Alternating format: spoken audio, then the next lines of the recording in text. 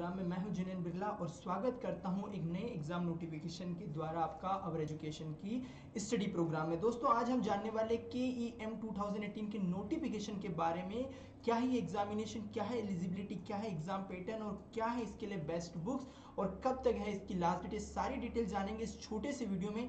चलते हैं सीधे एग्जामिनेशन के नोटिफिकेशन की तरफ। KEM 2018 दोस्तों ये Kerala engineering, architecture and medical courses के लिए ये एग्जामिनेशन होती है। केरला एजुकेशन बोर्ड इसको कंडक्ट करता है, जिसे KEM 2018 के नाम से भी जाना जाता है। इसके थ्रू एडमिशन मिलता है इंजीनियरिंग, आर्किटेक्चर और जो मेडिकल्स के कोर्सेज है जैसे फार्मेसी। एक्चुअली यहाँ कंफ्यूज नहीं होना, MBBS की सीट नीट के थ्रू ही फुलफिल होती है, लेकिन जो फार्मेसी और अदर जो कोर्सेस है उसके लिए एडमिशन होता है KEM 2018 के बारे में।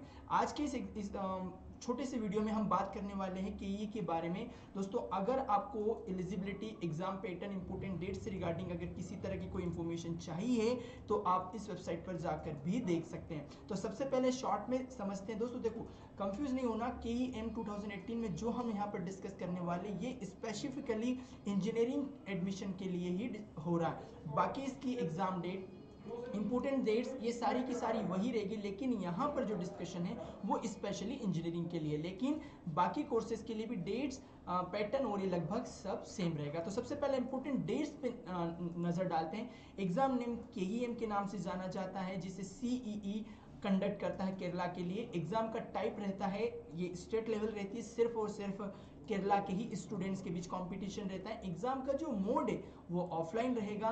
इसके थ्रू कौन से कोर्स में एडमिशन मिलता है तो अंडर ग्रेजुएट जो कोर्सेस होते हैं उसमें, जैसे B.Tech, BE, इस कोर्स में। ड्यूरेशन ऑफ कोर्सेज कितना रहता है वो आपको पता है, 4 इयर्स का रहता है। अगर आप इस रिगार्डिंग अगर और इंफॉर्मेशन चाहते हैं तो आप KEM के हेल्पलाइन नंबर पर भी बात कर सकते हैं। दोस्तों इस वेबसाइट की लिंक हमने नीचे दे रखी है, तो डायरेक्ट आप वेबसाइट पर भी नीचे की लिंक क्लिक करके आ सकते हैं। साथ में आपको यहाँ पर व्हाट्सएप, टेलीग्राम ग्रुप दिखाई दे रहे हैं, आप इनको ज्वाइन करके आप इसमें रिगार्डिंग इंफॉर्मेशन भी शेयर कर सकते हैं। मतलब यहाँ पर आपको स्टडी मटेरियल या फिर इंडिया के जो टॉप मोस्ट नेशनल पेपर है या फिर जो भी नए नोटिफिकेशन वो आपको यहाँ पर फ्री में मिलते रहेंगे। और स्पेशली ये ग्रुप सिंसियरली जो इस तरह की एग्जामिनेशन की प्रिपरेशन कर रहे हैं, ये उन स्टूडेंट्स के ग्रुप हैं जो कि आपके लिए काफ़ी हेल्पफुल हो सकते हैं। दोस्तों अगर आप इस रिगार्डिंग सब्जेक्ट में कोई प्रिपरेशन करना चाहते हैं, तैयारी करना चाहते हैं, तो आप इन कोर्सेज पर जाकर भी इन बुक्स को परचेज कर सकते हैं। जैसे अगर मैं स्टडी मटेरियल वीडियो लेक्चर की बात करूं तो यहाँ पर thehinduzone.com पर आपको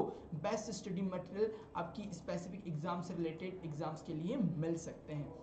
अगर मैं इन बुक्स की बात करूं तो फिजिक्स या मैथमेटिक्स या बायो की, तो ये बहुत ही नॉमिनल चार्जेस में यहाँ पर आपको सॉफ्ट या हार्ड कॉपी मिल सकती है।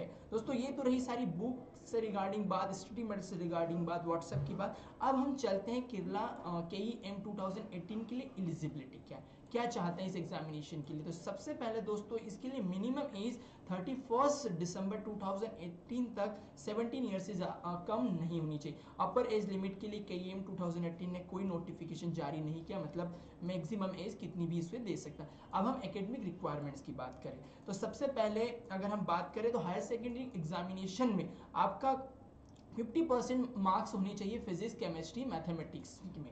और अगर हम अदर सब्जेक्ट की बात करें, फिजिक्स, केमिस्ट्री, मैथमेटिक्स में जो सेल्फ फाइनेंसिंग इंजीनियरिंग कॉलेज है उनके लिए अगर आपको चाहिए एडमिशन तो उसमें 45% मार्क्स भी आप एग्जामिनेशन दे सकते हैं। जो 50% मार्क्स हैं ये गवर्नमेंट कॉलेजेस के लिए डिसाइड किया गया। एग्जाम का पैटर्न देख लेते हैं कि इसके लिए एग्जामिनेशन पैटर्न क्या रहेगा। हम पहले बता चुके कि जो मोड ऑफ एग्जामिनेशन रहेगा वो ऑफलाइन रहेगा।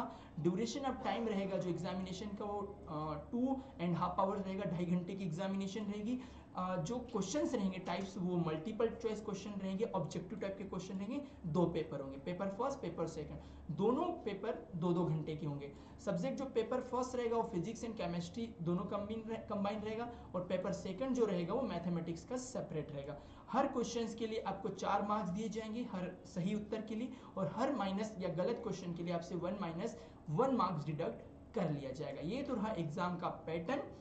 अगर आप चाहते हैं कि इस एग्जामिनेशन का सिलेबस क्या है तो आप नीचे लिंक पर क्लिक करके आप डायरेक्ट blog.oureducation की यहाँ पर हमने इसका पूरा सिलेबस भी दिया है। अगर आप चाहते हैं कि वेबसाइट की लिंक कहाँ है तो हमने लिंक नीचे डिस्क्रिप्शन में दे रखी है।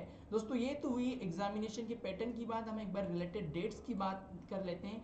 एग्जामिनेशन की जो डेट है वो 3 अप्रैल 2018 है। अगर एडमिशन फॉर्म डेट जो स्टार्ट हुआ है वो 1 फरवरी 2018 से स्टार्ट हो चुका है। लास्ट डेट जो है वो 28 फरवरी 2018 तक रहेगी। एग्जामिनेशन 23 अप्रैल 2018 को होगी। रिजल्ट इसका 25 मई 2018 को आएगा। और काउंसलिंग की बात रही तो वो 20 जून 2018 को इसकी फाइनल काउंसलिंग होगी। दोस्तों इस एग्जामिनेशन के बारे में हमने सब कुछ शेयर कर लिया है, सब कुछ डिस्कस कर लिया है। अगर आपको लगता है कि कुछ इंफॉर्मेशन बताना बाकी रह गई है या कुछ और इस एग्जामिनेशन के बारे में जानना चाहते हैं तो आप मुझे कमेंट बॉक्स में कमेंट करके भी इसके बारे में आप पूछ सकते हैं। ये रही सारी KEM 2018 एग्जामिनेशन के बारे में। हम इस प्रोग्राम में इस अवर एजुकेशन की यूट्यूब चैनल पर इसी तरह की इंजीनियरिंग, फार्मेसी, मेडिकल या गवर्नमेंट सरकारी सभी तरह की एग्जामिनेशन की नोटिफिकेशन लेकर आते रहते, साथ में सिलेबस भी। तो दोस्तों आप अवर एजुकेशन यूट्यूब चैनल को भी सब्सक्राइब कर सकते हैं। जय हिंद, जय भारत।